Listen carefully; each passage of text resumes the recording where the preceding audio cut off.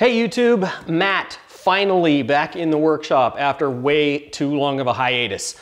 Life, kids, busy, you know the drill. But it is Woodworkers Fighting Cancer Month, and you'd have to be a real schmuck to have a workshop and a YouTube channel and not throw your support behind such a worthwhile cause. This year's drive is based around a really kind of a different project. It's called a memory frame, which isn't much more than some sort of a wooden outline into which we're going to put some epoxy and some junk which will never escape said epoxy. This probably is the most approachable yet of all of the Woodworkers Fighting Cancer projects. So to that end, we're going to use super basic materials, reclaimed 2x4. We're going to use one and only one power tool, the table saw. And while we're at it, I'm going to bang out something seasonal and with kind of my own twist on the idea. Let's get cracking. I give myself a reference surface on the 2x4 by cutting off the rounded edge, and then rough cut my square stock to maybe 1.25 inches before setting the fence to my final 1-inch size. Watch out for knots when you're cutting pine 2x4s. Speed square on the table saw sled has got to be one of my favorite all-time hacks. You cut one end of the stock to a 45 degree, and then you can measure and mark directly from the blade on the sled where your other end has got to go. Double stick tape makes a great hold down for a stop block to make sure that you get your pieces cut exactly to length. That is one of the two critical steps to getting your miters to come together nice and square. I need a 1/8 inch groove on the back of these pieces to receive the back of the frame. I'm using a drill bit to set up my width and my height of the blade to make this in 2 cuts. I then trace out on my actual work pieces where I want to cut that groove to make sure I don't cut it in the wrong spot. And then finally, a 45 degree cut makes a nice chamfer on the front.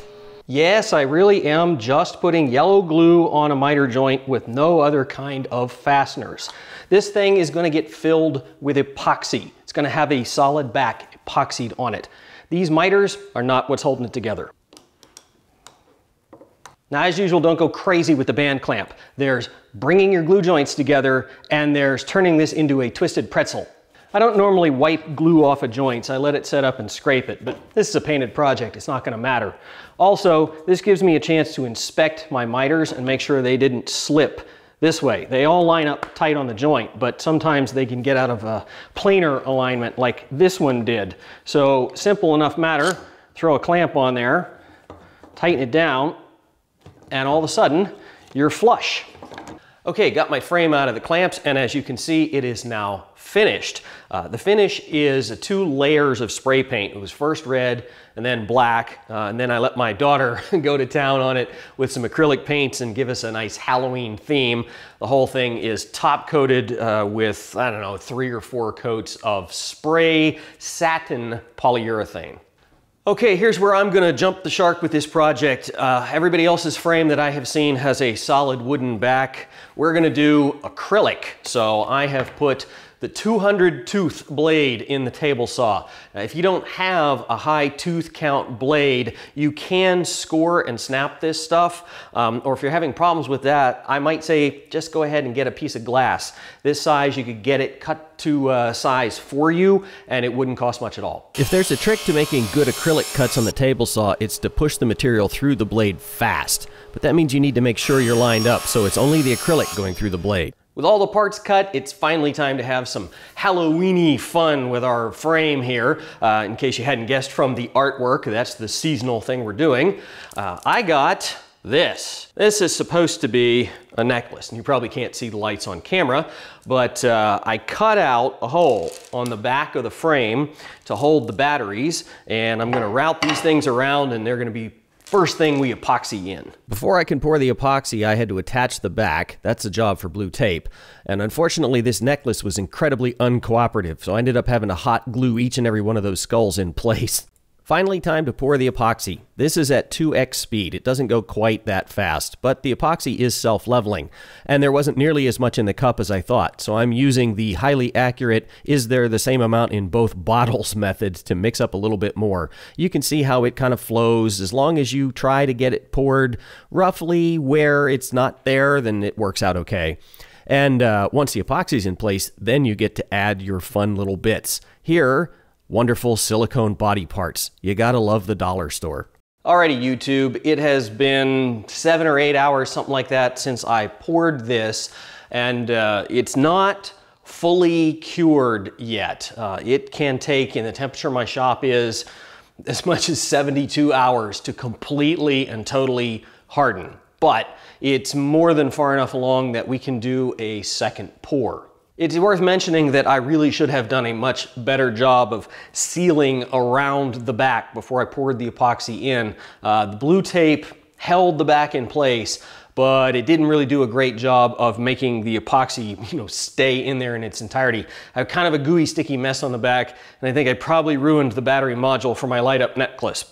But that's okay, because I got some other tricks up my sleeve for decorating this guy. After mixing up another batch of epoxy, I'm going to add some red food coloring. Yeah, food coloring will work to dye epoxy. Trans tint or some other higher quality dye would certainly be better, but this seems to get the job done. I'm also going to add a little bit of filler to thicken this red color up. In addition to putting the filler in the epoxy to thicken it up a little bit, I'm also going to wait to pour it. The hardener has already started doing what it's going to do, but this is a very, very slow curing epoxy. So I can wait 15-20 minutes, something like that, and when I pour it, it will stay in the nice little streaks and blood spatters and spots and stuff, rather than self-leveling and just turning into a pink glow. Even with the thicker epoxy, if you pour it on, you'll have enough that it'll want to spread out, so drizzling it with the stir stick is really a much better plan. I mixed up a batch of clear and went back to fill in the space between the red, thinking that this would help hold it in place.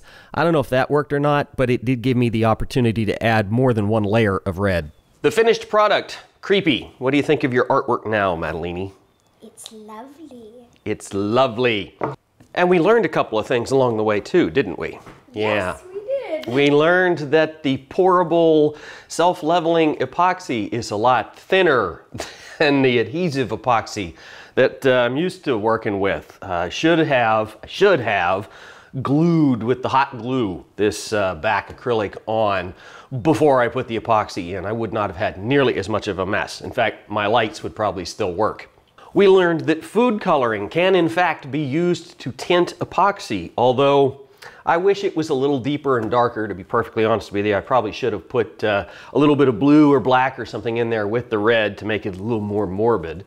And I learned that a trick I read about online does in fact work. Hopefully you'll be able to tell when I do the close-ups, but when the first layer of epoxy was about 4 or maybe 5 hours into the cure, it was at a gelatinous stage, I think is the best way to describe it.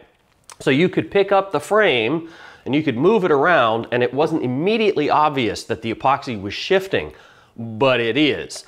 And it's just enough distortion to the epoxy, and it's thick enough at that point to hang on to that distortion, that it gives the final product kind of an old-fashioned rolled glass look. It's transparent, but it's not crystal clear like modern window glass.